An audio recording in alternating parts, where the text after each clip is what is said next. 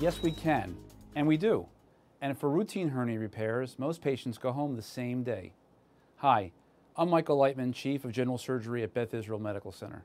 In the old days, people called it a rupture, and it's still a pretty good description. A hernia is when a torn or weakened muscle allows part of an internal organ to poke through. When that happens, you run the risk of what we call strangulation, the choking off of the blood supply. That can make the patient very ill. So we recommend most hernias be repaired as soon as they're identified.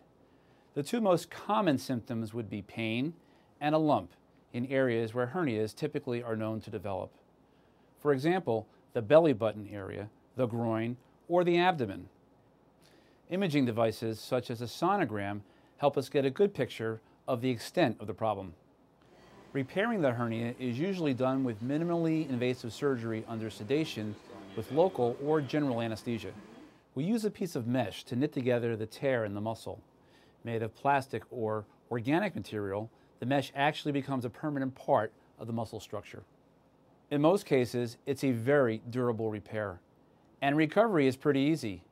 In fact, some of our hernia patients here at Beth Israel are professional athletes. With our state-of-the-art procedures, we're able to get them back in the game within weeks.